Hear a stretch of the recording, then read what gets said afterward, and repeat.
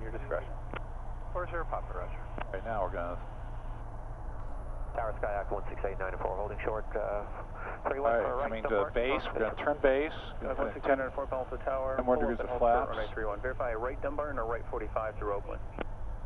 We can take a right 45 through Oakland, 894, pulling up, holding short.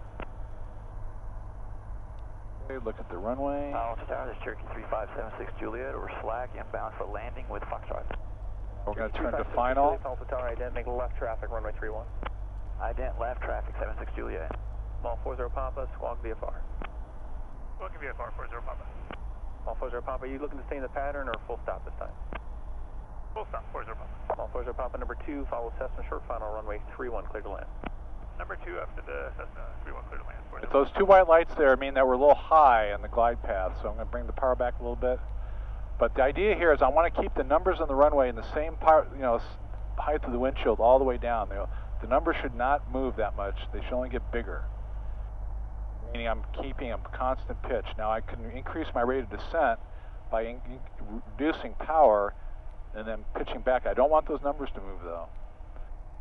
By reducing power, we go down a little faster. Now I'm going to add power back in. It's almost, there's that, we're going to get a red light, which means we're right on the, white and a red means we're right on the glide path, right there. See that? All right, got a little crosswind from the right.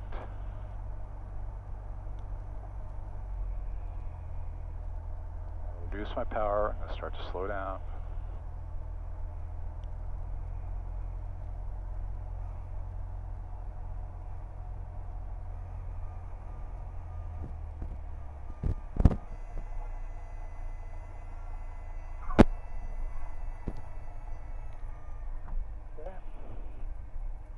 Flaps come up. That's a 07 November, exit Bravo on the parallel contact ground. Okay, contact ground, 07. Okay, and then we can open our windows and we'll do our afterland checklist.